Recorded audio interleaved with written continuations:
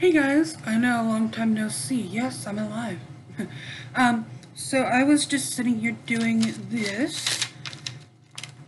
diamond painting, and I was thinking about something that had happened kind of over the weekend, and I wanted to talk about it. So I'm going to kind of angle this down so you guys can see what I'm doing, and hopefully you'll be able to also hear what I'm saying. So let's see here. Okay.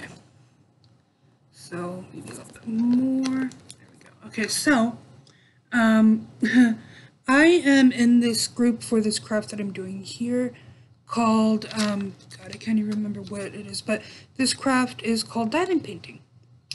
And so that picture that you just saw on the wall, this one, so when I do these on the outside here where the duct tape is, there's usually a code here. I'll show you on this one because, well, I mean, it's crossed out, but you'll get the idea. Where is it? Okay. So it has a code for colors. And that one, and I also have this app on my phone called Gems Flow. And that, I put the duct tape around it before I put the colors into my phone. And so I was, I had taken a picture of it from the app, and I was asking people, hey, if you've done this one, can you send me a picture of the color code so I can put it into my app? So that way, I can just go ahead and keep track of it. I've been in this group since I started the craft, back in like March, maybe. And, never once have, I post in it all the time, and, this time, my mother commented. Now, you're probably like, oh my god, so what? Your mom commented on something. It's not that big of a fucking deal. Actually, yes, it is. Because you see, my mother, she has this knack for coming in and out of my life whenever the hell she wants. When I was 23, we waited a week for her to send me some sort of birthday anything. Card, gift, call, nothing. And she's got many, many ways of getting a hold of me. She could have texted my grandma. She could have texted my dad, my grandfather. She could have gotten through to me on Facebook Messenger. She could have even texted me. She's got my number, my grandma's number, and my grandfather's number. She could have called on anything. She's even got our house number. She's had our house number for years. It's never changed. And 23rd birthday, I wake up. I wasn't expecting a call from her right away because I know one of my brothers has he's bipolar and schizophrenic, and he's in a lot of programs. And my other brother, who's, for lack of a better word, normal, who doesn't have any, mental problems or anything like that, it's summer, understandable. He goes out with his friends, whatever. So, I wasn't expecting a call right away because, my brother goes to his programs, other brother hangs out with friends or whatever, so I wasn't expecting a call right away as soon as I woke up. Now, here's the thing. They live in California, so that is why they usually call me. So, we waited all day long for a call, something. Nothing ever came of it. So, waited all day the next day. Nothing. Waited for a solid week. Nothing. I then, my dad had, this is the difference between my dad and my mom. My dad could not afford to get me a birthday gift, so instead he opted for, I think, can't remember which one it was, but one of the Purge movies had come out like around 4th of July or something like that, and both me and my dad wanted to see it. So he said, okay, well, that will be your birthday gift. We'll go to lunch, and then we'll go see the movie. It's like, okay, cool. So, see, that's the thing.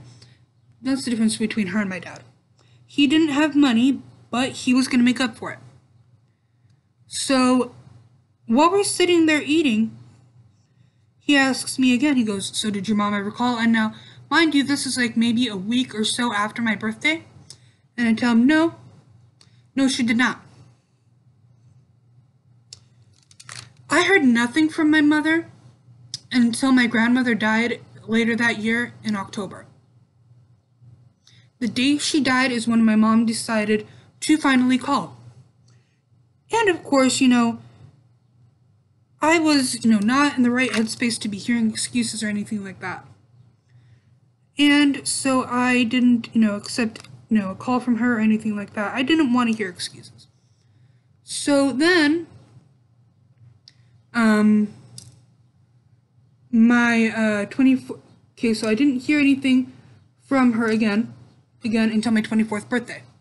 Now, you gotta think how many holidays that would suffice a family member calling someone on a holiday. Thanksgiving, Halloween, or Christmas, New Year's, something. Nothing from her, until my 24th birthday.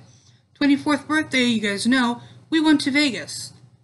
We are getting ready to go to the museum, the Haunted Museum, and I was all ready. I was excited because, as you guys know, I'm obsessed with ghost adventures. So I was in my feelings, I was in my headspace. I'm like, yes, we're gonna go, it's gonna be awesome. There could be a chance that I can meet Zach Bagans. And then I start getting cryptic messages from her. It started that morning. Now, I'm one of those people that if you text me or if you call me and you don't identify yourself, I will most likely block your number or I will ignore the call or the text because I don't know who the fuck you are. You just say, hey, hi, who are you, And so she texts me, hey, happy birthday. Okay, cool. Who are you? Thank you for the birthday message. Oh, that's TikTok. Anyways, so I'm like, okay, yeah, cool, whatever. Don't know who this person is, but apparently they like to just randomly say happy birthday to random people. So I ignored it. At that moment, she then realizes, oh wait, I can get a hold of her through her grandfather. So then she does. And of course, then she identifies herself. And I'm like, really? You couldn't just do that to begin with. And so I'm like, you know what? No. I'm sorry, excuse my French, but this bitch, she, could not be bothered to call me for Thanksgiving or for Christmas or for New Year's, knowing that those were the first holidays after we had just lost my grandmother, knowing that they would be the hardest holidays ever because those are holidays that you're supposed to spend with your family. And, no. I'm not going to let her ruin something that I've been waiting years to do. So, no, I'm not going to accept her call. So I didn't. And then I, again, did not hear anything from her until her mom died. And, again, cryptic messages. I woke up to a text and said, hi, I'm trying to get a hold of Cynthia Gonzalez. It's about her family. No identification whatsoever. Once again. And then I get a call. Hi, I'm trying to get a hold of Cynthia Gonzalez. It's about her grandmother. That's it. No identification, nothing. So I just ignored it. I'm like, whatever. I'm like, I don't talk to her. I don't care to know what's going on in my other grandmother's life. I cut her out of my life a long time ago, like back when I was 15, 16 years old, when she decided to be a bitch and write a letter claiming that I only liked going with her when she had money, and then sending me $7 for my birthday. Like, if you're going to be that petty, why send anything? So I had cut her mother out of my life a very long time ago. And, so I'm like, whatever. I get up and I'm up for, a couple hours. My grandpa comes out. He goes, hey, your mom is trying to get a hold of you. Jeannie died. I'm like, okay, cool. let me know when the funeral is so I can go and dance on her grave. And of course, my grandpa's like, that's not nice. And I'm like, she's a fucking insane bitch. She thought we were actually descended from witches. I mean, okay, I'm German and Irish and Cherokee. Maybe, possibility, we could have been. But that's like if you're related to Hitler. You don't exactly go around saying, I'm a descendant of Hitler. You don't go around saying, hey, I'm descendant from witches. You know what I mean? If we did actually have powers and I could, magically finish this thing, yeah, I'd be bragging about it, but it's not necessarily something you go around bragging about, So, so then I tell this kid that when I was on good terms with my mom, I was friends with my brother on Facebook, the one who doesn't have all the mental problems. And for his birthday, I had done a birthday message on Facebook or whatever, and so I was being the nosy sister and decided to go through his friends list and see who he knows, just because I'm nosy like that. And I saw this kid that I actually went to school with. Then I'm like, okay, well, they're both skaters. Maybe they just run in the same circles. No big deal, whatever. But then one time I'm talking to my mom and I'm like, hey, how does he know so-and-so? And she goes, oh, that's your cousin. I'm like, fuck, are you fucking kidding me? We went to school from 6th to 8th grade and we didn't know that we were related.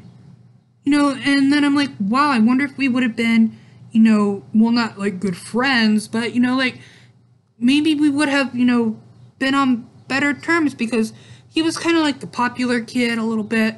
He hung out with the popular crowd.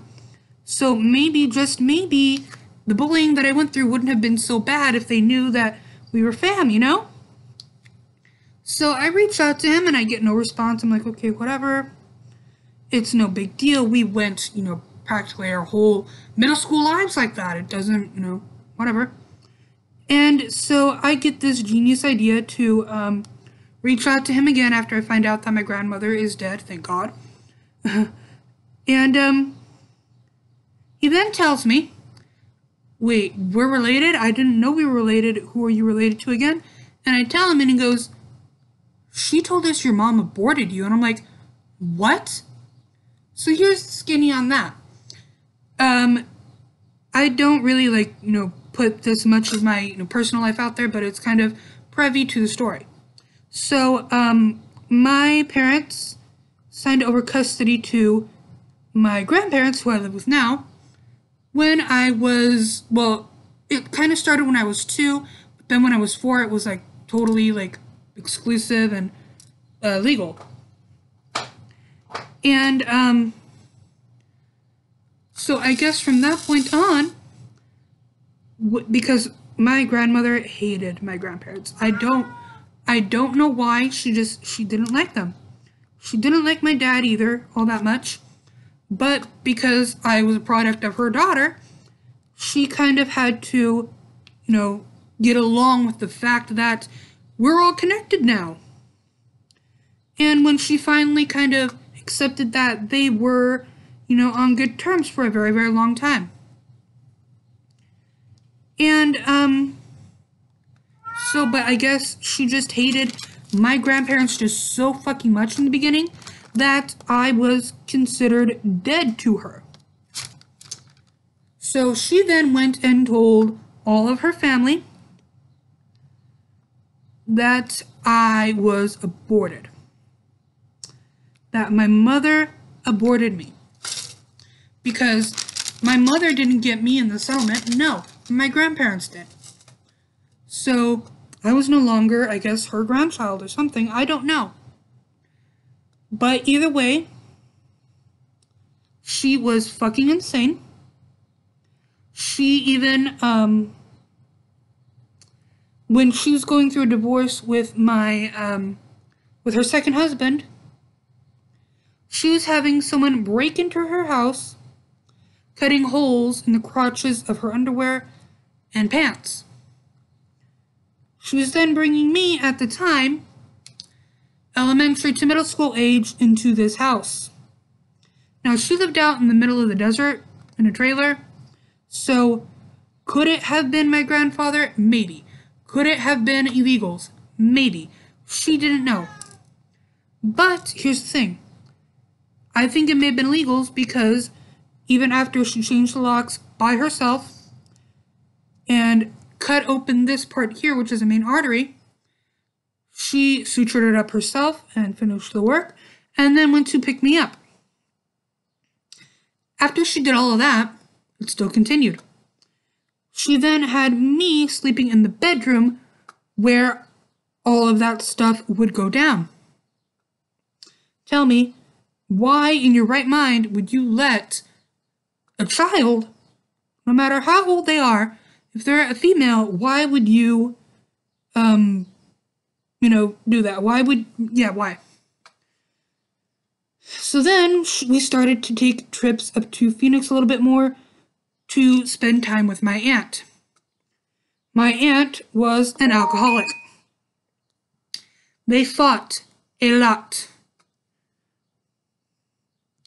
So all in all, it's just a toxic side of the family. And I want nothing to do with them, so I just kind of cut them all out of my life. And my mom, there was at one point when I did actually, want to reach out because she wanted me to go with her to like the memorial service or the funeral, or I don't even know what it was, but with the family. So I did think about it, and I unblocked my mom. I said, hey, we started to kind of talk a little bit, and she told me about that she was going to be coming down in February for that. So I'm like, okay, whatever, I'll think about it. And then she starts sending me chain messages.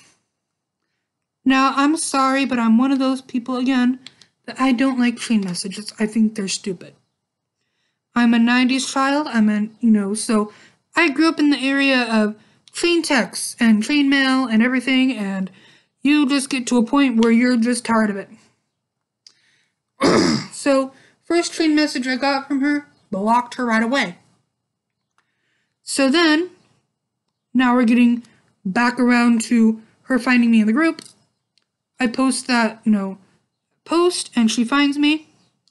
And I'm like, what the actual fuck? I thought I blocked her. Turns out I did not block her completely, just blocked her on Messenger. That was fun to figure out after I had already left the group. But yeah, so that's also a little bit of an explanation of why you will never see more than my brother or my dad's side of the family in any videos, if they ever are to be in any videos or anything like that. So, yeah, guys, that is that. I've never done one of these videos. What do you guys think about this? Might do more like this, because this is just so easy to do like this. This craft. Before you ask where I got this one I got at Dollar General. It is called Dot and Dazzle. This is the only one that I've seen so far. So go and pick it up. It's only like $5. So if this looks interesting to you and you want to start doing it, this is a really good place to start. And this is what they call a special or rhinestone diamonds. So I like it. It's really, I think, because it's rhinestones, I know it's going to be super, super sparkly. And what I'm doing right now is a method called, what do you call it? Checkerboard. There we go. Took me a second. Basically, you do every other one, so that way when you go back and do the rest, they kind of fit together a little bit better. I'm done doing it. Nope, here it is. I think the checkerboard part is done. I think I can go back. Nope.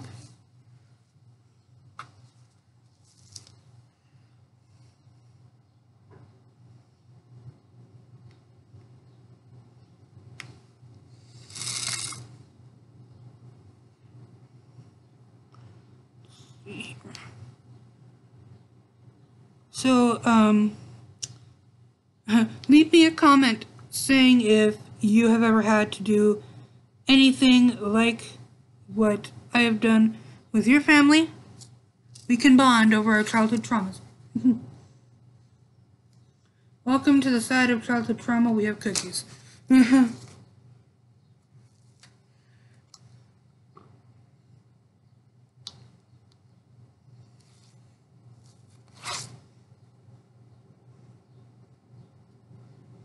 Okay, so checkerboard part is done, guys. So let me do this here.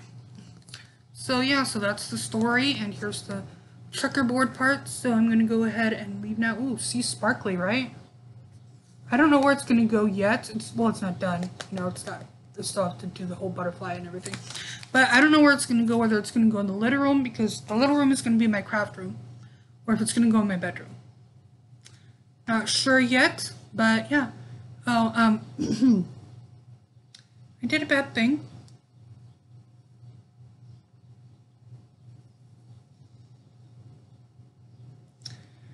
Yeah.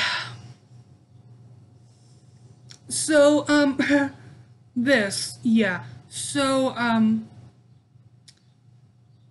you know what? I'll do another one. I'll do another, they call them WIP in chat, work in progress in chat. Explaining all this, but no, some of this, no, was not started during quarantine. This, quarantine, yeah. The fading, quarantine. But other than that, before it looked great. So, but I'll do another video kind of explaining it because my grandpa's not here yet, so might as well. I'll put this one to upload while I'm doing that one, so, bye guys.